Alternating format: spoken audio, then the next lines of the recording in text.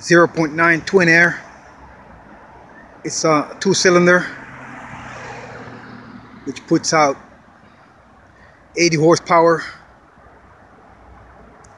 Now let's take a good look. So it has halogen fog lamps, halogen headlamps, halogen daytime running lights. No LED here. It's not going to be a problem, I reckon.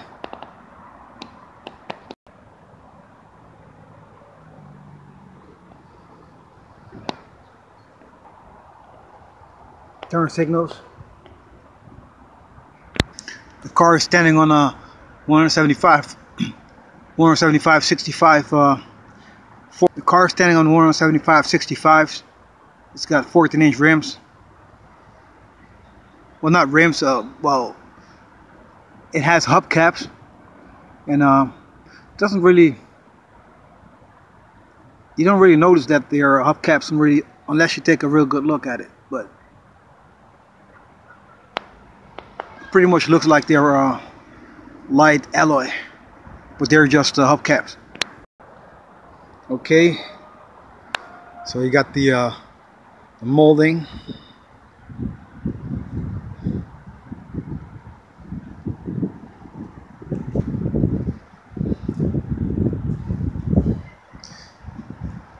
Wraparound tail lamps. They look very good if you ask me. This car even has tinted windows. So now you can really see that the windows are tinted, especially from the rear. They're not really dark, but you can at least see that they're tinted.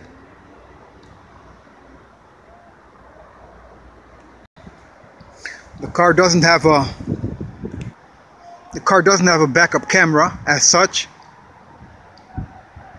but it has sensors, and it gets a chime when you approach an object too closely. You can see the fog lamp.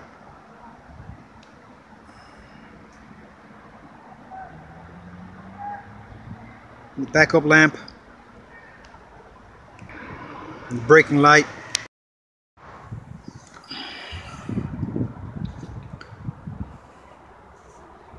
There's quite some room there. Let's take a look at the cover. So it does have a spare tire, unlike most cars these days.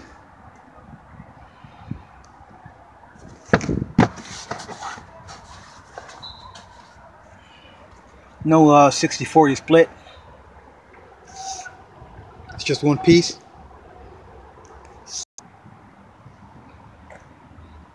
Twinair turbo, as they call it. Don't expect too much of it. 0 to 62 in about 12 seconds, and a top speed of 110 miles per hour. But I have to tell you, performance is not something that you worry about when you buy a car like this. It's more about practicality. Has to be economic.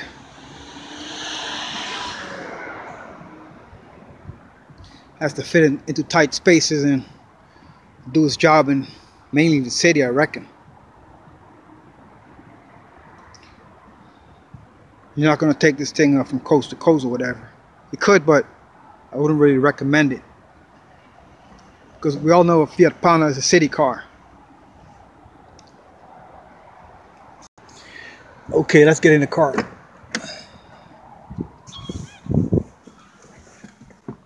So we're inside the Fiat Panda. Let's just take a quick look at it.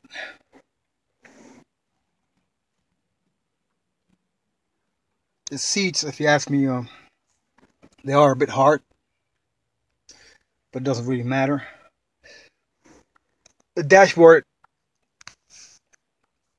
it's a two-tone, kind of stands out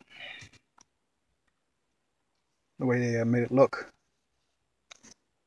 And the funny thing is, the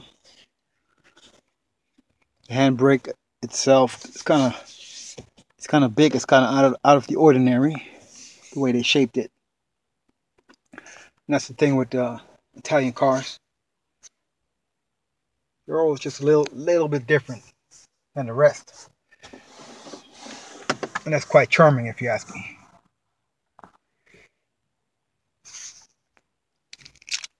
So here's how the key fob looks like. Pretty regular. Nothing strange here, nothing fancy.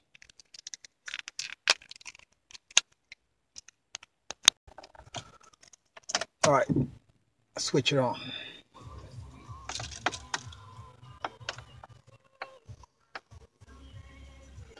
So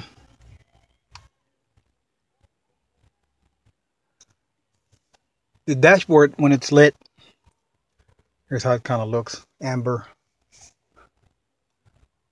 The gauges there are, well, not really round.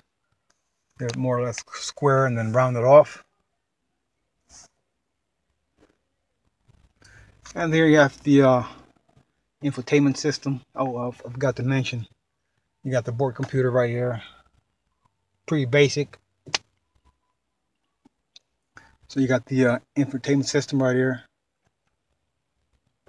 Pretty basic as well. Not really nothing fancy.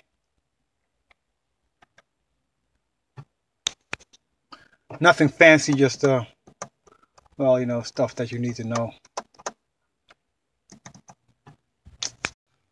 So then you have the radio. Pretty basic as well. Volume up, volume down. And then you can just adjust the volume in the steering wheel as well. Right here with this toggle switch. Okay, that's pretty much it as far as the volume goes.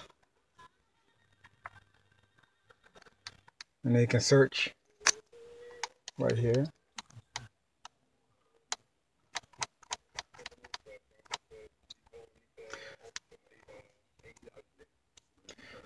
And then you can even sync your telephone with this device, and you can pick it up here in the conversation. It's got a voice command button.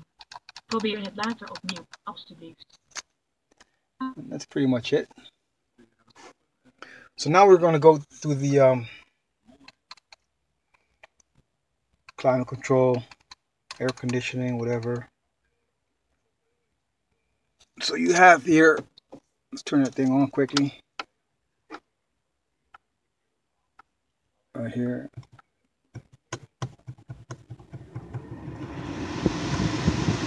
Up, down. Air conditioning. Auto. Recirculation. Turn it off. Turn on again. Higher. Lower. Then defroster. Defroster. Directions. Front. Down. And then that's pretty much it. Here you have the controls for the power window.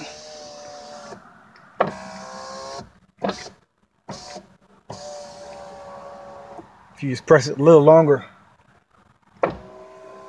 it goes up all the way down automatically. If you press it briefly, it goes down just a little bit. For both sides, of course. They have a manually operated windows in the rear with this version. It's not something to worry about, really. Then you have eco mode. You all know what eco mode is. You want to drive more economic, whatever. And then you can press this button. ASR off. You can turn it on. I probably would prefer to leave it on. And then we have the lever. Now the funny thing is, this car is a dual logic. Dual logic in this case means it's an automatic transmission, which you can also operate manually with the lever for up, the gears going down. Now, if you ask me, this whole thing is more or less like a gimmick, because we have each and every person that I've asked about this, his or her manual transmission, and I ask, do you use the manually operated option? They all say, no, we don't.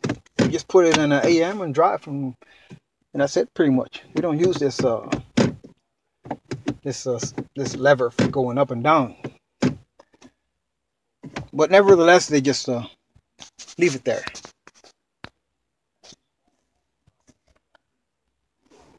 So the seats, the way they go forward, is pretty basic. We got a metal rod right here. You can make them go up and down with this. Well, I don't know how you want to call it, a lever, I think. So that's all pretty basic. Pretty much speaks for itself. Nothing fancy.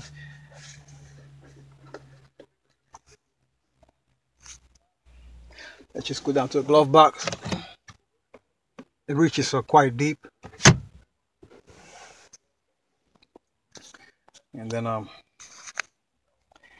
go here, power outlet, auxiliary jack, cup holder here, some storage. So then we have a couple of buttons right here. This one's for driving in city mode. You got the headlamp, then we got the headlamp adjustment to set.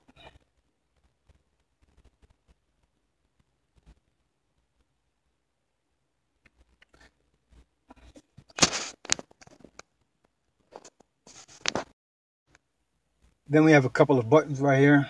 This one's for driving in city mode. Then we got the level adjustments of the lamps, headlamps here.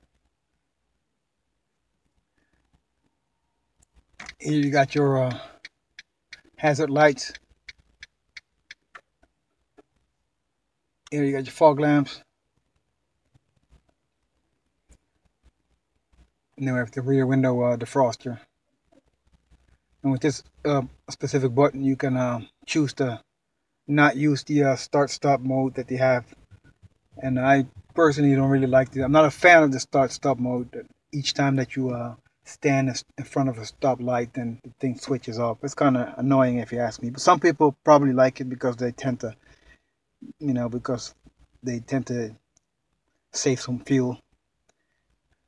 For me, it's not really an issue because how much fuel you're going to save. But I'll leave that to y'all. Now here, of course, you got the trip computer. Pretty much speaks for itself. How much you've used and your reach and whatnot. And of course, lights, auto, high beam, low beam, turn signals. And here you have your wiper control. And the vents, air vents right here on the left.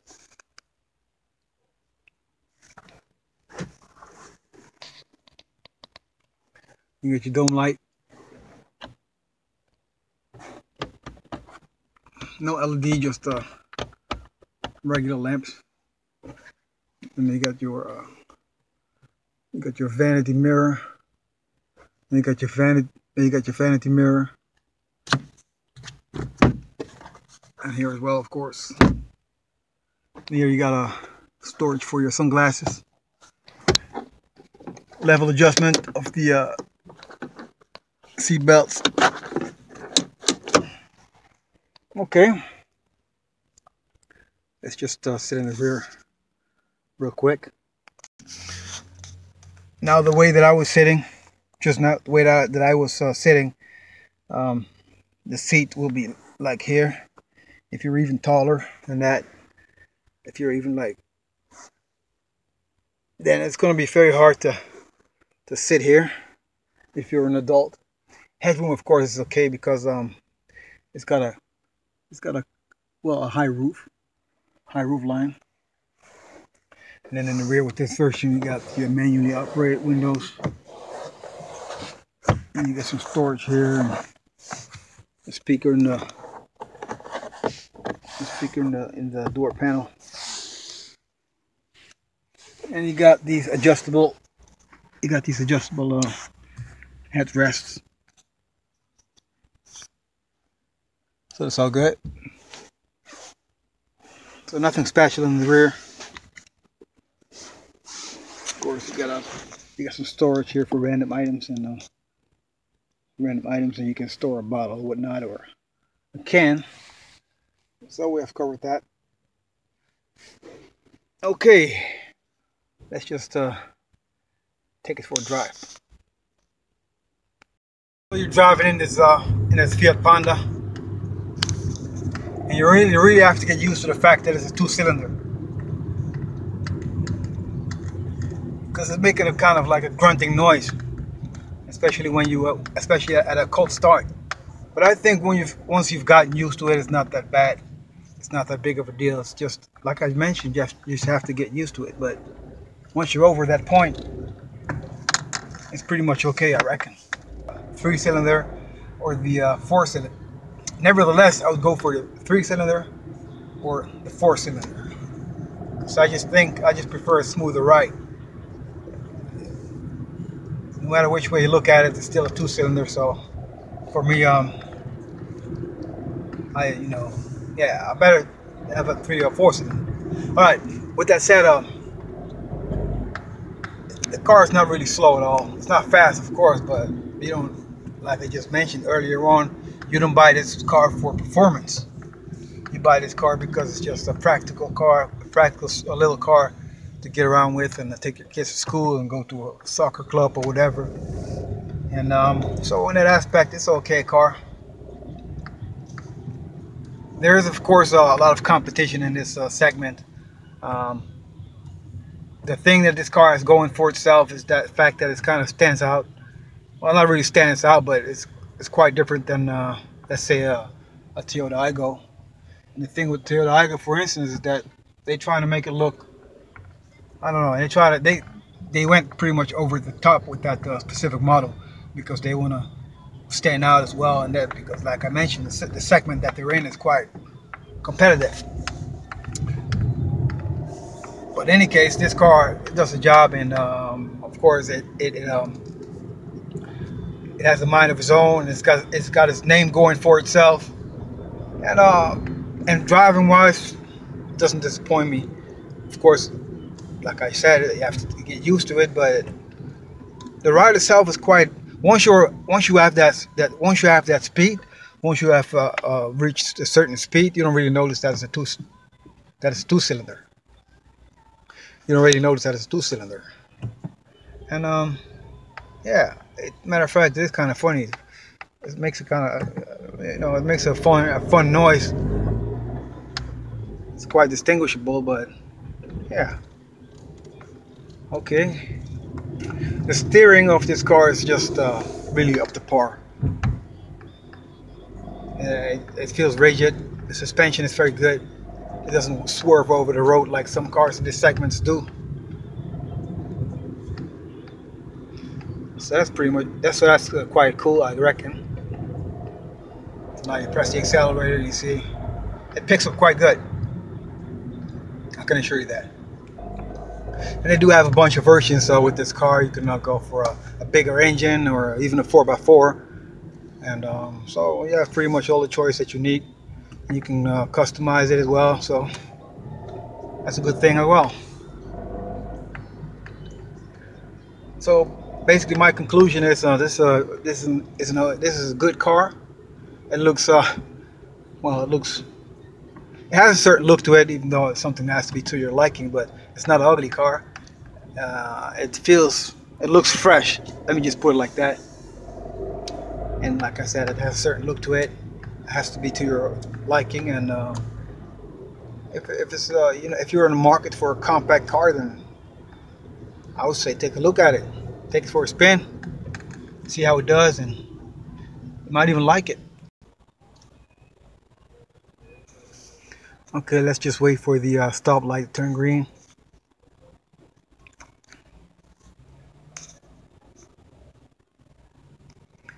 And then we can see how much speed it can generate, and we can see how fast it can accelerate. It's not going to be surprised because it's not a fast car at all. I mean, really look at it. 0 to 62 in 12 seconds is not fast by no means. As a matter of fact, it's quite slow, but for a car in this segment, it's not really, I don't think it matters. If you buy a fast car, you buy a Civic Type R. Or Fiat 500 Abarth, for that matter, if you want to stay with the brand Fiat. Oh, let's take it long. It's rush hour, so we're gonna have to wait longer.